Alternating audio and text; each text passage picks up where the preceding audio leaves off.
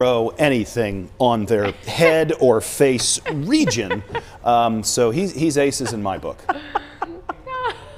I agree with you, Christina. It just looked like it was such great shape, right? Really healthy, really healthy. No split ends. He's taking biotin supplements, I think, Jamie. We need the tips for sure.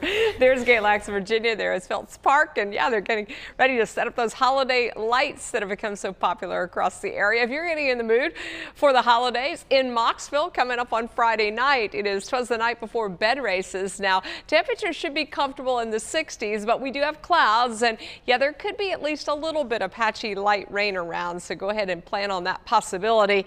I know we need the rain. We just don't want it to happen on all of these events, right? So we do have shower chances. Right now, the amounts remain pretty low.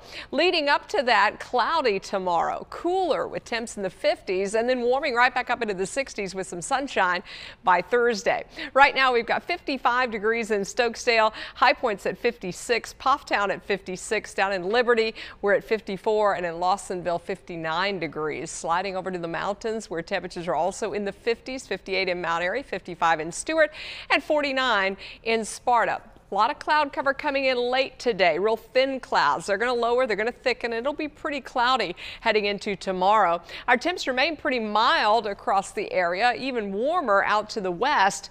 And actually, that's the air that's going to come in here for Thursday.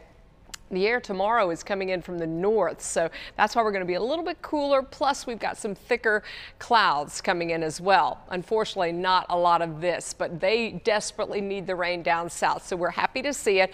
It is going to stay to our south, though, at least with this run. We've got our next chance of rain coming in on Friday.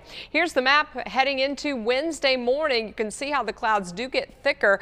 We'll be in the low 40s, upper 30s as we start the day, and then for much of the day, it's a general overcast with an occasional little peak of sun.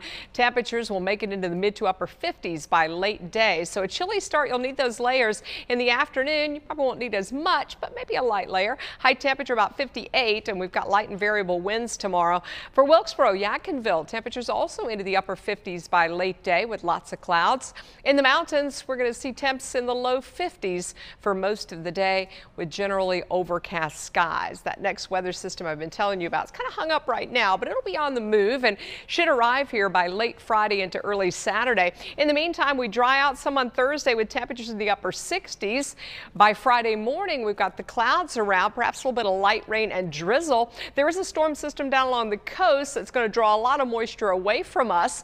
As this front comes in Friday afternoon, you can see limited rain with it. Probably the best chance for rain is going to be mountains and foothills, and late Friday night into very early Saturday morning, and a lot of it drying up before it makes it into the Piedmont Triad. So rainfall totals are going to be light, it looks like, with this. Here's the 7-day forecast. Remember, we've got a lot of holiday parades coming up this weekend. We've got High Point in Reidsville. That's Sunday afternoon, where we've got 59 degrees and sunny skies. Thank you, Lainey. Let's get one final check on traffic. Looks pretty good right here. I-40, Silas Creek.